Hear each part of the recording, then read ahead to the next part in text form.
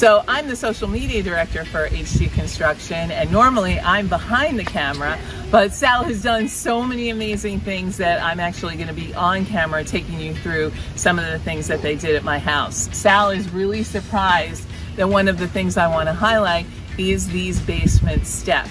When we got here, these basement steps were rickety. They were 2 cinder blocks and a piece of wood that went across them. And so when you would go downstairs, you were afraid you were going to kill yourself. And now what Sal has given us is concrete steps that are very secure. And when we go down them, no one's going to get hurt. Well, what we did is we formed in the steps with regular wood. Then we mixed up some concrete in a concrete mixer, and then we poured it. So we just went, and that's how we did it. We calculated out the best we can to make it all comfortable rises for them. We're just dealing with an older house, and we're just trying to make it work.